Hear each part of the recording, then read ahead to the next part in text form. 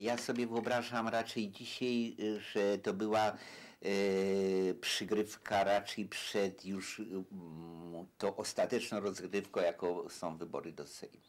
Wybory do Sejmu, które były jednak umowami jałtańskimi gwarantowane, które musiały być sfałszowane, bo referendum pokazało, że musi to być sfałszowane,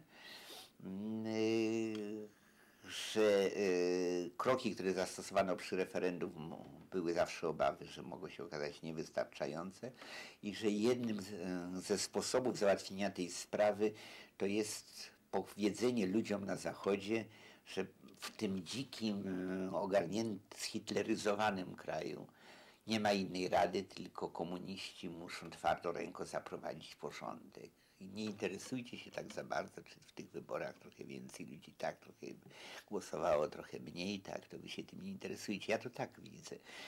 Z tym, że do dzisiejszego dnia oczywiście wiem na ten temat za mało i jest to skądinąd typowa sprawa poszlakowa przecież. Na szczęście nie ma tego problemu, że pana X-a trzeba skazywać na powieszenie albo nie, bo trzeba by było go uniewinnić, prawda? Bo z takich poszlakowych spraw nie można ludzi skazywać. Niemniej te poszlaki wyglądają dla tej władzy ludowej bardzo niedobrze.